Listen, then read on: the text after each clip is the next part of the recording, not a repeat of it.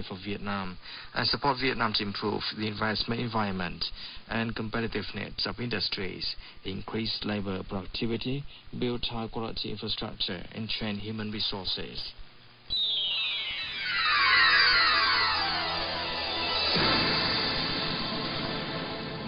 Up next on VOV, here's the world news.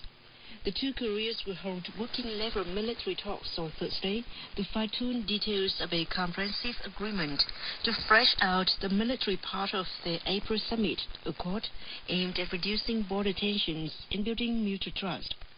The meeting will begin at 10 a.m. at Tongilak, a North Korean-controlled building in the tourist village of Panmunjom within the demilitarized zone, separating the two Koreas. Pyongyang recently made the proposal for the talks, with Seoul accepted later. The two sides are expected to discuss a series of issues, such as withdrawing DMZ's guard post on a trial basis, carrying out a joint project to excavate Korean war remains in the buffer zone, and disarming the joint security area in Panmunjom. The European Union's General Court upheld on Thursday the bloc's sanctions against Russian banks and oil and gas companies over their involvement in the turmoil in Ukraine. Quote, the General Court of the EU upholds restrictive measures adopted by the Council against a number of Russian banks and oil and gas companies in connection with the crisis in Ukraine. The court said in a statement, the EU slapped sanctions on Russia after it annexed the Black Sea Peninsula from Kiev in 2014, and has since stepped up them as Moscow went on to back rebels fighting government troops in eastern Ukraine. The United Nations warns that the humanitarian situation in the Gaza Strip is catastrophic due to a decades-long economic siege imposed by Israel on the densely populated Palestinian coastal enclave. The situation in Gaza is becoming less and less livable. Isabel Durant, the deputy head of the United Nations Development Agency, said on Wednesday. The report said that the widespread Israeli restrictions on the movement of people and goods, confiscation of land and natural resources, and the accelerating expansion of settlements were also damaging. Turn the news, the main points once again. Vietnam and Cuba pledge to strengthen bilateral ties. The World Economic Forum on ASEAN successfully concludes in Hanoi, and the two Koreas hold working-level military talks. That's the news.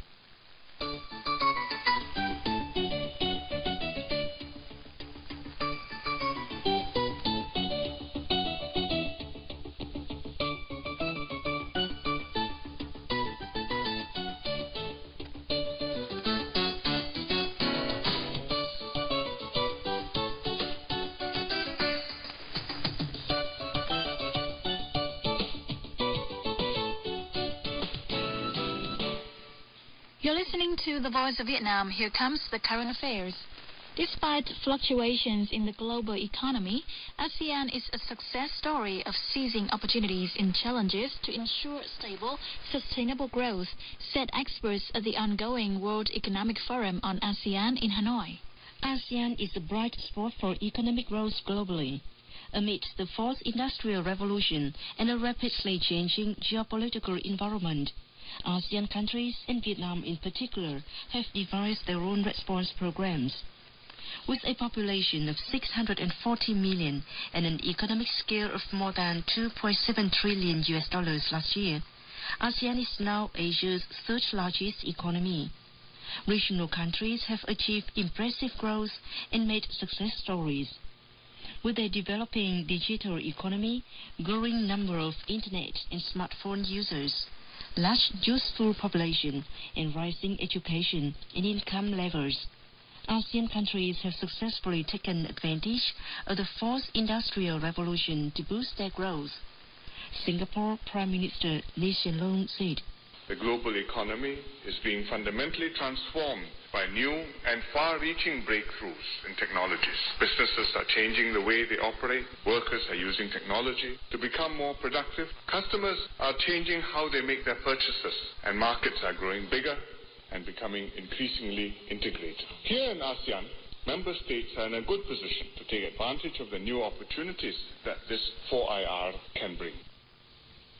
ASEAN countries have worked out national and regional programs that use technology to boost their development, including a master plan for ASEAN IT until 2020, the 2017-2025 ASEAN Working Program on E-commerce, the 2016-2025 ASEAN Action Plan on Science, Technology and Innovation, and the 2025 Master Plan on ASEAN Connectivity. At the national level, ASEAN countries have strengthened their capacity to respond to the Industrial Revolution 4.0 and promoted e-government, a national one-stop shop, initiative on connectivity, a smart city network, and uniform internet fees within ASEAN. Vietnam is among 11 economies with fast growth rates, 5% annually from 1996 to 2016. Vietnam is likely to make a success story in taking advantage of the Industrial Revolution 4.0, said Ms. Anu Matkakar, Deputy Director General for International Business Strategies of the McKinsey International Business Strategy Consultancy Group. Vietnam is actually one of those few countries, along with a few others, that over the last 10 to 15 years, where we did have a lot of technology innovation. So the fourth industrial revolution is not necessarily a discontinuous new thing. It is also a continuation of trends we've seen. And in the last 10 years or so, Vietnam is one of those few countries that in the manufacturing sector, for example, has managed to actually increase both manufacturing productivity, manufacturing share of GDP, and manufacturing jobs at a very, very healthy rate. WEF ASEAN 2018 draws attention to the fourth industrial revolution and creates opportunities for Vietnam to boost its cooperation. Mạc Quốc Anh, president of the Hanoi Small and Medium-Sized Enterprises, said. The forum focuses on the digital revolution and connectivity within ASEAN. Policymakers will develop policies to build an e-government and a digitized ASEAN community based on technology and human resources. The success of ASEAN startups will attract investment in technological innovation. ASEAN is developing appropriate policies to adapt to the fourth industrial revolution. It plans to empower enterprises, especially in the private sector, the backbone of the regional economy. ASEAN is upholding its solidarity flag, Lao Prime Minister Thongloun Sisoulith said at the forum, to achieve more success in the new period of competition.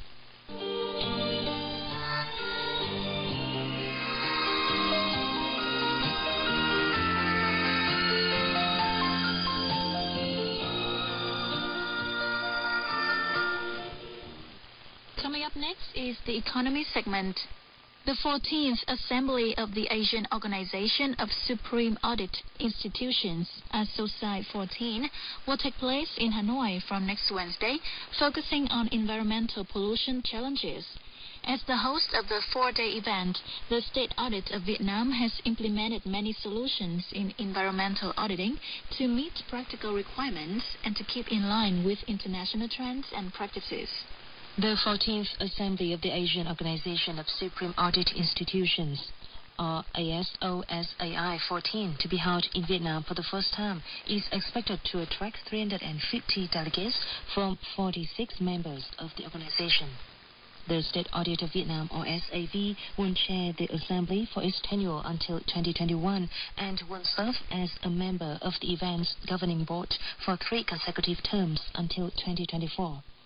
Hồ Đức Phước, Auditor General of the State Audit of Vietnam, said the Assembly will contribute to strengthening the capacity of regional Supreme State Auditors. The Assembly is a venue for Vietnam to promote its image, people, culture, and cooperation potential. It also offers an opportunity for SAV to prove its growth and prestige during the international integration process. It will help strengthen the solidarity of Asian Supreme Audit institutions, increase the exchange of experience in auditing activities, and coordinate to realize common targets, thus contributing to the Asian and world economy. The environment and sustainable development are of great importance to countries around the globe. In Vietnam, environmental issues have received ample attention in recent years. Much of the state budget and private resources have been invested in environmental protection. The urgent problem Vietnam now faces is the methods used to monitor and use those resources effectively. A symposium themed Environmental Audit for Sustainable Development will be held as part of the 14th Assembly, demonstrating the organization's commitment to global efforts to achieve the UN's Sustainable Development Goals, or SDGs, and solving environmental challenges.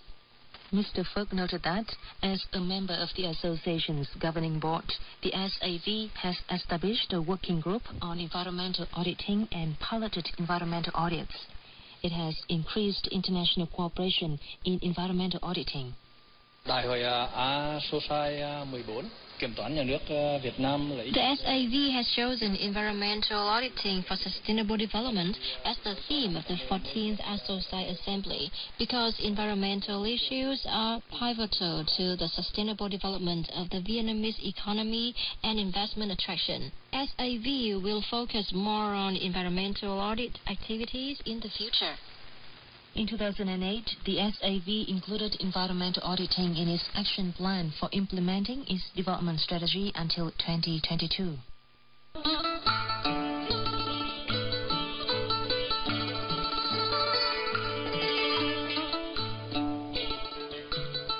Discovery Vietnam.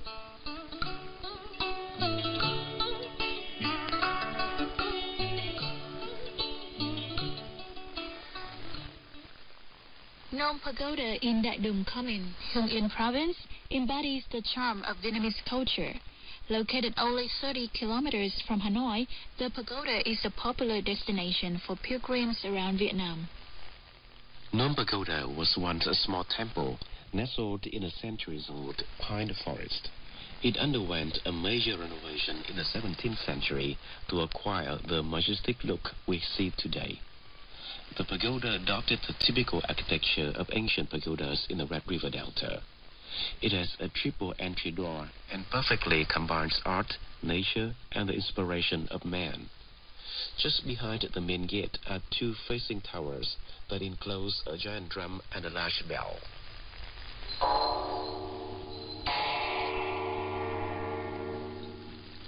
An arched stone bridge leads to a pavilion dedicated to Kuan Yin, the compassionate goddess, dressed in all white of the Buddhist culture.